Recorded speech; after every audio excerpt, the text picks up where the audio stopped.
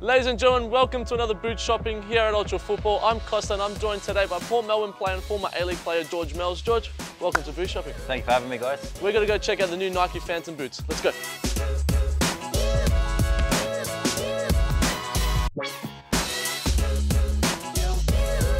Now George, we're here at Ultra Football. You've been here before. What are your thoughts on it? It's an amazing store. Like, there's nothing like this around Australia. It's kind of what was needed, and it's a beautiful place. And I personally come here a lot because I've obviously got my academy, and everything I need for my academy, from kits to equipment, I get from here. So it's actually quite handy, to be honest. It's just down the road for me, so it's perfect. Yeah, perfect. Now you mentioned you've got an academy. Did this start up sort of post your playing career once you finished from the A-League and now move into the NPL, or what are your ideas with this academy? Look, I always had plans at some point to start an academy. I think that transition from A-League to NPL definitely helped it in terms of the time I now have on my hands. Because obviously when you go from full-time football to sort of part-time football, you get all that added time, and I just thought, let's do something with that time, and that's when I decided to pull the trigger on the academy, and it's been great. It's been a success so far. Definitely. Is coaching at a higher level something that you think you'd like to get into, or?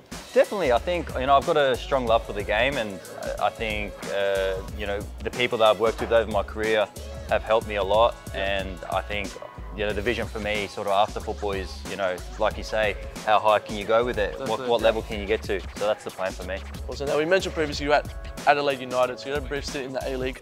What was that, obviously at a younger age, how was that whole A-League sort of transition like at a youth level and then into getting a professional contract? Run us through a little bit how that sort of worked out for you, and anything you look back on now that you might have done differently, or any regrets, something like that?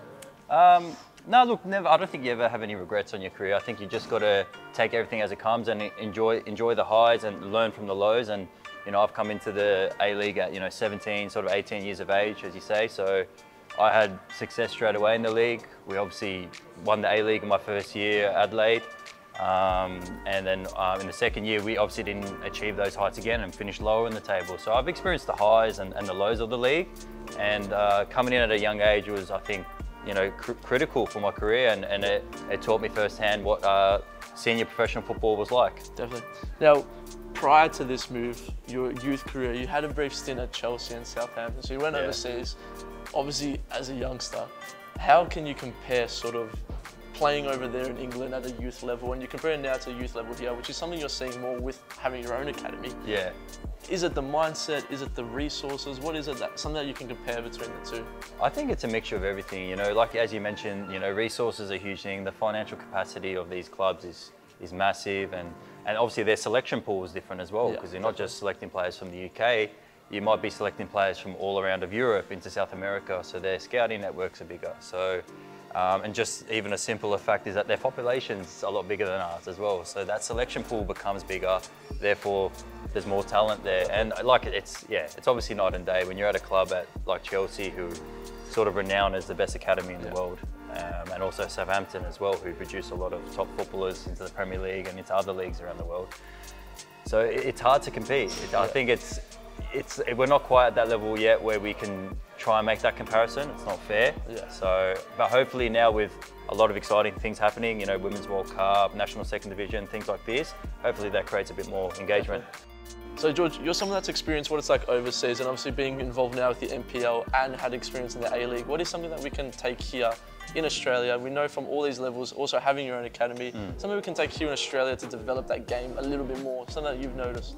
Well, I think we're taking some good steps now, and I think one of those things is that, everything that people be aware of here in Australia is the National Second Division. Definitely, so I think creating more professional players, so they're able to come in and train full time, creating more contracts for players, creating more competition, because if you have the competition like you have in England, where they've got the Premier League, Championship, League One, League Two, it's more competitive, and players, have sort of access to becoming a top flight professional player. So I think we're making the right steps, but in terms of what we need to do at a junior level, I think, again, I've experienced a little bit at NPL level. It's more about finding coaches who have coached at that level before, and if we can somehow have a system where the top flight coaches here can help coach the younger coaches in taking that next step, and having a curriculum where we can all be on the same page and same wavelength and help our juniors play the same way, all the way up through to the senior team, I think having that vision will really help us. Definitely. So you mentioned having that second division. Now we're speaking to a lot more people from these NPL clubs. You're at Port Melbourne yourself. Yeah. We had Kai on recently the other week, Yeah. and he was talking up the team a little bit, talking himself up a little bit too. How have you guys going this season? You just had a 1-1 draw to Moreland City. What are your thoughts as a vice captain of the team? Yeah. How your team's going to track? I know there's a youngster, Luca Teva, who's quite good. He's killing it. Yeah. Thoughts on the team? Thoughts on how this season might progress for you guys as well?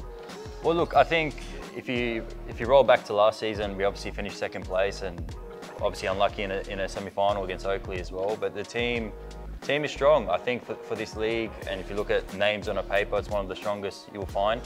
I think the way that we play football is what I consider to be the right way to play football. That's why I put my faith in the club and in the manager, because I love the style of football we play. So I think we'll be competitive again this year. Like you said, we got a draw against Moreland, and we thought we could have got more from the game, but we're unlucky at times, and we had to sort of ride our luck a little bit as well, credit to them. But we, 3 games in, we haven't lost. We've got an important game against Green Gully this Friday, so hopefully we can start picking up the wins now and make a push. Definitely good. So you're vice captain of the team. The first couple of games of the season, you're obviously captain. Yeah. Having that leadership role, is that something that you thought maybe as a youngster was always something that you had within you? And is there anyone that was mentoring you maybe along your way throughout your youth career and your A-League career that has played a bit of a part on you now? Yeah, like it's interesting you touched on that. I've always felt that I could lead. I'm not really a player who will always like scream and shout, but what I try and do is lead by performance and doing what the manager wants me to do. So I think first and foremost, I think the club have recognised that, and the managers obviously backed me, and obviously that means the world to me to be able to lead my team, because it's obviously a great honour.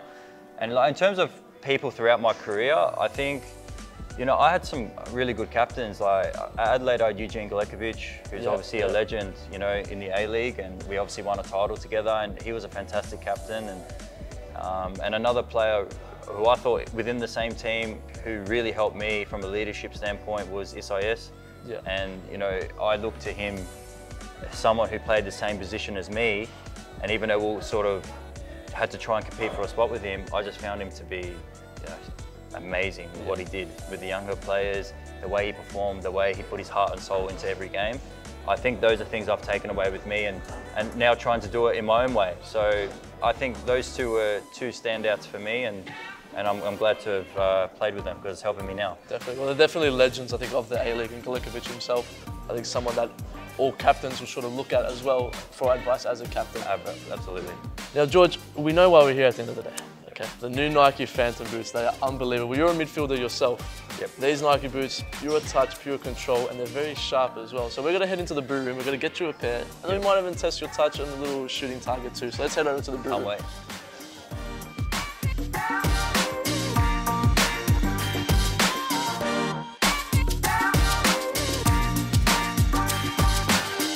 Now, George, in my hand I've got the new Nike Phantom boots. The fly knit texture to them and the colours as well are unbelievable. A good mix of the grey, but as well a bit of flash as well for those that want a bit of flash. You're a midfielder yourself. How do you think these boots with a good touch and a close control also will benefit you on the field? Well, I love the fly knit, because that means the ball's going to stay close to my foot. It's still comfortable on my feet. I love the colourway. Love the mix of the grey and the multicolours through here. So yeah, I can't wait to really test them out, to be honest. Now, yourself personally as a midfielder, what's the main thing you look for in a pair of boots? I think maybe a little bit cliche, but always comfort. Yeah. I think in the midfield, you're doing a lot of Ks, you're running around a lot, you're on the ball quite a bit as well, so the ball just needs to feel comfortable on your foot, and the way you sort of want to caress your first touch and take it the way you want to go. So I think these will do the job. Definitely. Well, look, George, something that we like to do here at Boot Shopping is a little 1v1 top bins challenge. I've gone up against Joe, I've gone up against Kai. I mean, Kai, I had him on the ropes a little bit, but he somehow beat me at the end of the day. I want to challenge you to another 1v1 battle. I accept, let's do it. Let's get into the pitch.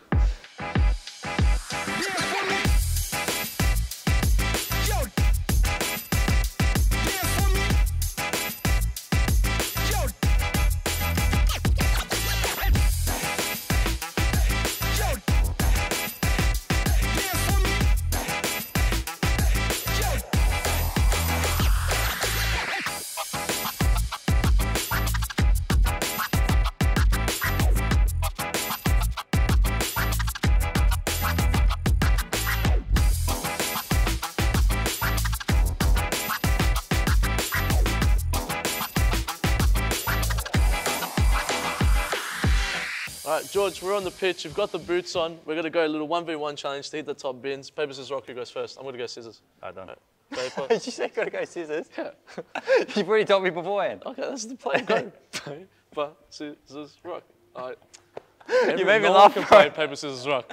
Yeah, I know, but you said beforehand I'm gonna go scissors. So you made me laugh. Let's go again. 1, 2, 3, shoot. Shoot. Done. 1, 2, 3, shoot. 1, 2, 3, shoot. 1, 2, 3, shoot. 1, 2, 3, shoot. Oh, damn it. All right, you go first. That's content there, Harry. Oh, yeah, that was good. Thank you. Even Clio did better first one. Did he? Nah. No. Keeper saves that anyway. It's got to be on target for the keeper to save. There's the shoes. I'll never get the fancy boots. Oh, I'll get it. Which one do I want, left or right? Right. Right, damn it. No, you got to kick it off the ground. I played a semi-final last night. My legs are cooked. Leave me alone. Keeper saves it. You got to take the safety cap off. You just got to put something into it. I'll get you a coffee if you hit it. Oat magic. Oat magic? Yes. What's a magic? Oh, wait, we don't take that one. Thank you. Oh. See how the target moved though? Yeah, it was the wind. Target moved. It was the wind. You know? The Your shots, no, they stay still. Mine, it's moved a bit. The aircon. Let's go. First shot. Take one. First shot. Ooh, I was close. Slowly, I'm getting there. So before we started filming, did you hit it? Yeah, like 10 times. There you go. No. Oh, are we playing that one? You have to play it. Clip that. we had the F2 here once, and Billy Wingrove famously said we don't take skimmers. Oh, you don't take skimmers? But are we going to take skimmers?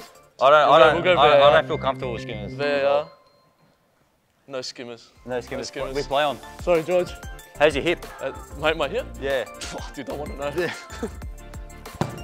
That's not a skimmer. That was by far the best thing I've done. Clean. Ever Clean. Here at Ultra Football. George, that is not a skimmer. That's clean. That was that. That was Billy Wingrove type swag. George, Billy back it up. Or else I'm getting like oat magic, whatever you say. Oat magic. They're lovely. Oh, no way. You were waiting for me to hit it first, weren't you? Nah, of course not. Right, that was good. That was good. Well done. You were joking about my hips, but my hips not joking. Hips don't lie. Shakira said it, but they do lie. Fair enough. I've had enough. I'm going to call in a little sub. Your beard's a little bit better than mine too. I'm going to get someone's beard that's even better than yours. Kuzi, come on in, son. Kuzi's my substitution. Welcome. Kuzi versus George Mells. Let's go. Scissors, paper, rock. I'll go first, huh? Which target do you want? Any. I'll let you pick. Have you warmed up? No warm-up. Remember that, no warm-up from me. Which target? Any you like. Just impress me. All right, ready? Knuckleball as well. Oh no. Top right. Wow. Wow. I'm giving him a chance now. Come on. For my young Socceroo, Any preference? I'll give you top left. Top left.